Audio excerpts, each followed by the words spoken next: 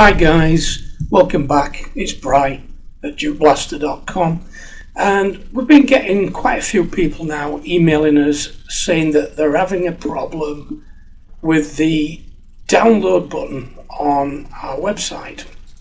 And what they're saying is they click the button and nothing happens. So let's try it. Let's click the button now, and sure enough, nothing happens. Try it again and again and again, just nothing. There's no message, no error or anything like that. It just refuses to do anything. And it's not the website that's at fault, it's actually the browser, and I'll show you how to fix it right now.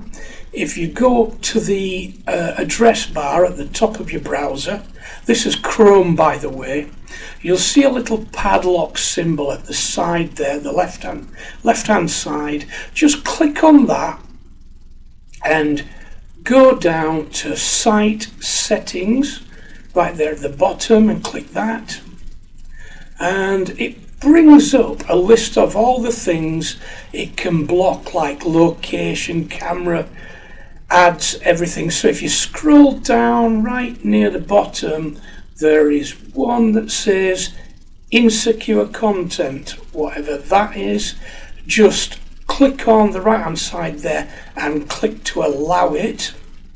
Now let's go back to our website and click the button and see what it does. Clicking it, and there you go at the bottom.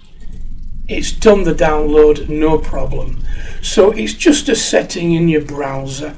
It used to be the same for Firefox. Cancel, we don't want to run it round.